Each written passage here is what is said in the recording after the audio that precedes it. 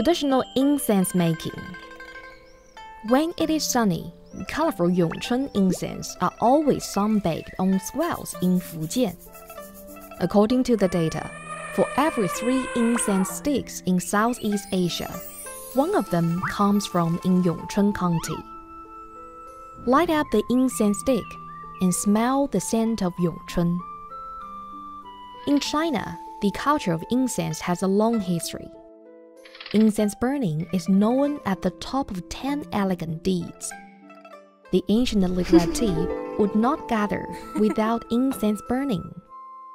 They used incense when writing poetry, appreciating flowers, entertaining guests, and resting. Incense is everywhere in ancient people's lives. During Yongchun incense's journey to this day, the most important thing is craftsmanship. The superb ones even require 2 or 3 generations of people for improvement. More than 10 procedures are essential in this process. The products made from natural spices and Chinese herbal medicines can restore the fragrance of plants and wood. They also have different forms.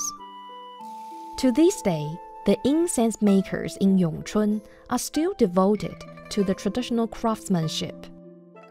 Naming with incense ingredients has also become a custom of local people. Liangjiang, Qinan, these names are actually the raw materials for incense.